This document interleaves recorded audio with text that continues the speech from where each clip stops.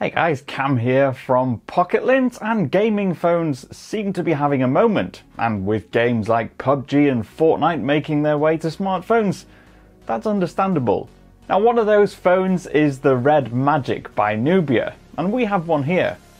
So let's unbox it. Now right from the outset you're made aware that this is designed to appeal to gamers with that black box and its red pointy logo. Inside the phone is on top, but we place that to one side to get to the rest of the goodies. First up is an envelope containing all the paperwork, which includes the guide and some Red Magic stickers. There's a 13.5 watt charger as well as the SIM ejector tool and a Type A to Type C cable.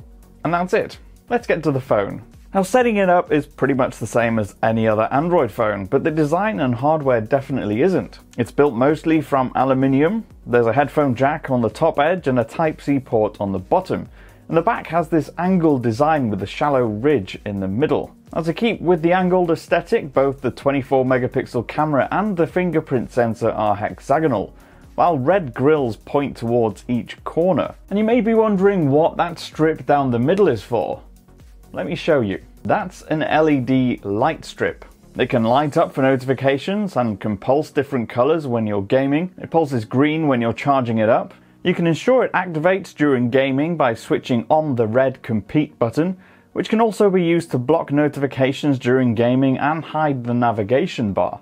Inside the phone there's a Snapdragon 835 processor, so last year's most powerful chip, 128GB of storage, 8GB of RAM and a 3800 mAh battery. But also there's this conductive cooling technology, designed to keep the phone cool when you're gaming so that it performs really well all the time without overheating. Now the screen is an 18:9 ratio Full HD LCD panel, and the software is surprisingly clean, resembling something close to stock Android Oreo. There's no UK price right now, but it's going to retail at roughly $400 or 400 euros or thereabouts, which actually isn't that bad at all.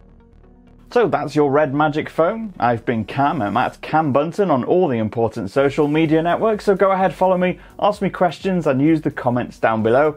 Don't forget to hit that thumbs up and subscribe for more videos. Bye for now.